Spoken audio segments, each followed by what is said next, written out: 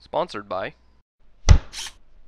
MaximumMods.com. Hello everyone, and thank you for tuning in to my third video of the Cosmos 2 build log series.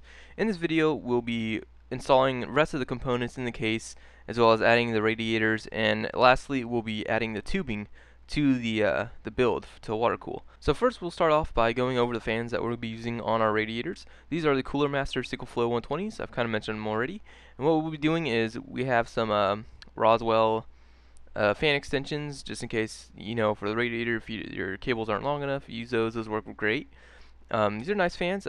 These fans are actually fans that my friend picked out, so I had really no say in it. They'll do just fine, and they'll work great with a radiator anyway, and they look nice, except that little sticker in the middle. I don't know what's going on there. But anyway, so here we have the fans mounted at the top. Now, I will say it was a little bit more difficult than it usually should be to just mount the fans. Usually the screw holes should just line up, but I had some issues with the holes lining up properly, so I actually had to Dremel out some of the holes to make them bigger so I could fit the screws through. Now, another little issue that I ran into was actually mounting my 360mm radiator at the top. As you can see here, it's mounted in and it looks just perfect. But in the front, by where the nozzles, where the in and out are, in the front, there's a little tab that sticks down where the fan screws are for, and I don't know if you can see it. It's up in there. And what I had to do was Dremel that down so I could fit the radiator. Not a huge deal, but again, a little setback that probably shouldn't have happened. So to unlatch the dry bait covers in the front, it's very simple. Just put your finger in and pull up on the latch, and it should pop right out. We're ready now to install our fan controller as well as our DVD drive. So the fan controller he went with is the NZXT Sentry LX. It's a big fan controller, but it's very nice. It has all your sensor probes, it has all your RPM ratings, your date and time, all this good stuff on a nice big LCD screen, which makes it very easy to read, and it's very vibrant. So now we could really progress with the build. We are now ready to install the motherboard inside the chassis. Now it's pretty simple, self-explanatory here. Just the same way you install any motherboard into the case. Simply put the standoffs in and then lower it inside, and then screw it to the standoffs. So here I have the motherboard inside the chassis. Now you can see paper towels coming out of the fittings. Now I do that because I rinse the radiator out with water, and I don't want any drips that are left in the radiator to drip onto the motherboard, so it's always a good idea to plug the holes up. So then once we're ready to actually install the tubing on the fittings, we'll go ahead and take out the paper towels. So here we have both of the Heat Killer GTX 670 fully nickel plated blocks on our GTX 670s.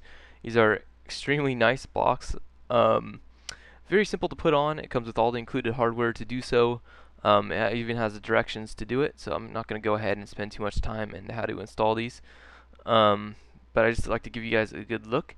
Now what we'll have to do is actually link these together somehow, and some people use tubing to link in between the two graphics cards, but you can also get these link that are actually just solid pieces that you could actually just put in between the two blocks. It makes it very easy, and you don't have to get in there with your fingers and try to install a tubing in a very small amount of space.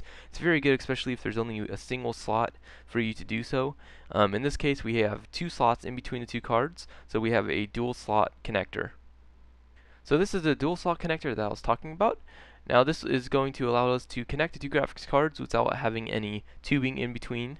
Now to do this, what you want to do is screw the connector onto one of the cards and then screw the other one onto it after. You don't want to do them at the same time, otherwise you'll be tightening one and then loosening the other, which would be pointless. So here we got the two blocks together. Now what you just want to do is finish tightening any loose parts on the connector itself after you install the two blocks together. So what I went ahead and did is drop the two graphics cards inside the case on the motherboard.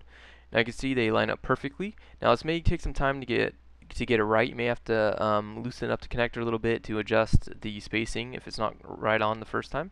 Now it's very important that you install both the screws to secure the two graphics card to the chassis, because they do weigh a lot. And if you just let the motherboard take all the weight of it, you could damage your PCI Express slots, which is not good.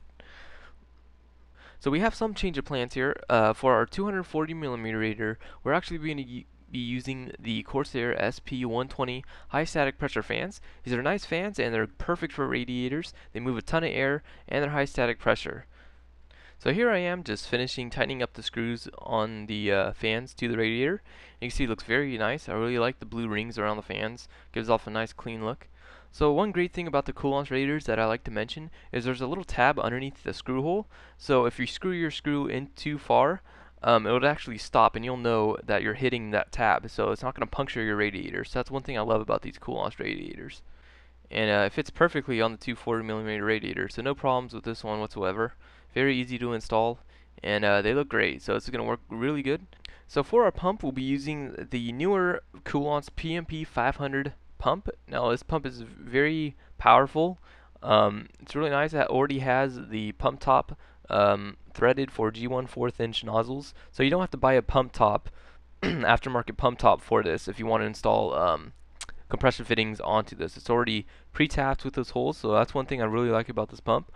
It comes with some extra hardware there for mounting it to the case. So for the outlet on the pump, we'll be using this 90-degree coolant swivel fitting.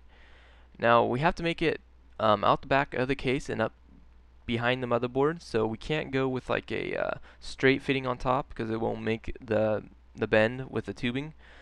We could use a 90-90 fitting if we wanted to, but I feel that's a little too tight, especially on an outflow of the pump. You don't want a tight fitting there that's going to restrict the flow. Although for our intake, we could use a straight fitting because that's going to be coming from the reservoir at the top and then going in there, and that's going to create no problems there whatsoever. It's going to actually be sucking the fluid from the radiator into the pump and then out the top. So we don't need to worry about a 90 there. So next we are ready to install the power supply. Now he's using the Corsair AX 1200 watt power supply, very nice power supply. One thing I'd like to mention is you don't want to connect any of the power cables actually up to the motherboard, because when we actually fill the loop, we don't want to have any power going to the motherboard whatsoever. Just in case there's a leak, we don't want the liquid to spill onto the motherboard and short anything out. So we'll go ahead and just put the power supply in and put the cables where we want them to be, but do not connect them anywhere yet. We'll just leave them hanging out for now. Although what we can do is do some cable management here. Now because of the time crunch and the time that my friend wants his computer, I'm not allowed to really do a whole bunch of cable management on this build. So for now what we'll do is we're tying up a lot of the extra cables. The Cosmos 2 has a lot of front panel connections here that are just, there's a ton for fan connections and whatnot that we're not going to be using. So we're going to go ahead and tie those all together in a big bunch, and we'll go ahead and hide those behind the bay drives there. And so we have everything else just kind of laying around for right now. Again, we do want to route the tubing behind the tray, so we don't want to make anything too finalized yet, because we might have to move stuff if a tube has to go there and the wires are in the way. So we are now ready for the fun part. We're ready to start putting tubing in our system. Now for the tubing, we'll be using the Duralene 1/2 inch inner diameter by 3/4 inch outer diameter tubing. This is one of the biggest tubing that you could get for your system. Now it does make it a little harder to work with, so you got to keep in mind if you want to make any really tight bends and you don't want to use 90-degree fittings, then you may want to go with a smaller diameter tubing. It doesn't really matter what tubing you get for the system. It's not going to affect really the temperatures, maybe a degree or two difference Celsius in the temps, but you should have no issues whatsoever. For the tool we'll be using to cut this with is a tube cutter. Now you can pick this up at Home Depot. Kind of expensive, about 20 bucks, but it makes cutting the tubing just so much easier. It makes a really nice clean cut, and you don't have to worry about any jagged edges. So here I went ahead and connected the first tubing to the setup. We have it coming from the 360mm radiator at the top out and into the CPU block. Now one thing I like to mention about why cutting the tubing straight is so important is because if it's not straight, it's not going to sit flush on the fitting, and it's going to create an uneven part in the fitting, and that's very bad. You know, if there's any liquid that gets behind there, it could easily leak out the part that's not seated correctly. So you really want to make sure you cut a nice clean cut when you're cutting the tubing. So at this step, I really want to figure out how I'm going to mount the 240mm at the bottom and with the pump configuration. So this is what I've come up with so far. We have the outlet connecting right into the inlet of the 240, and so we'll have the outlet of the 240 going back behind the motherboard tray. And we'll have the inlet there. It'll be coming from the reservoir at the top. So this seems to be the best way for me so far. you know, we don't have to use a lot of 90-degree fittings whatsoever, and it looks very good, and we'll be able to place the radiator down at that bottom compartment, and it'll fit in there just perfectly. So that's one of the things that we do want to keep in mind is you don't want to do a punk configuration where there's going to be a lot of 90-degree fittings, and you know, there's not going to be enough room to actually set it in there, because we do want to put the fans, we do want to make sure the fan clears the side panel door. So here we have the tubing complete. I went ahead and did the whole thing because I kind of got carried away. But we'll be taking a closer look when we actually fill the system. And we're done for now. We actually got all the tubing up. It looks very nice, very clean. Now one thing I like to mention is you guys probably noticed there's like water spots inside the tubing. And that's because we must flush out the tubing before we actually connect it to all of our components. There's still some, you know, chemicals that may be left inside the tubing from the manufacturing process. So we really want to make sure we flush out the tubing very well before we actually install it. So that's actually just the leftover moisture, or you know, the water that's left inside the tubing from when I flushed it. And that's fine. You could leave it just like that. Just make sure, you know, if there's no big drips coming out of the tubing, you know, when you're installing it into your system. But that should be it for now. I'd like to thank all you guys for watching. Please comment, rate, subscribe, like, share, favorite. Really helps me out a lot. And in the next video, we'll actually be filling the loop, so that's a really exciting part. And I'd like to thank all you guys again, and please check out MaximumMods.com. It's a new shop we open. We're constantly adding new products to it, so just stay tuned for that, and I'll see you soon, guys. Thanks.